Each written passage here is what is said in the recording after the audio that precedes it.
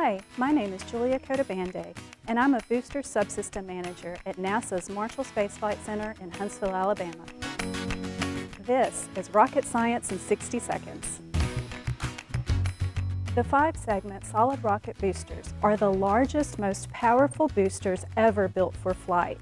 Each booster will produce more than 3.6 million pounds of thrust, launching the Artemis missions to the moon.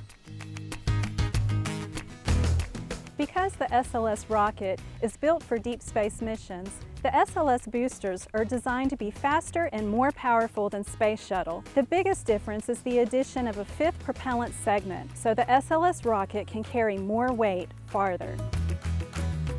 The booster motor segments are stacked and mated to the forward and aft assemblies on the mobile launcher inside of NASA's Vehicle Assembly Building.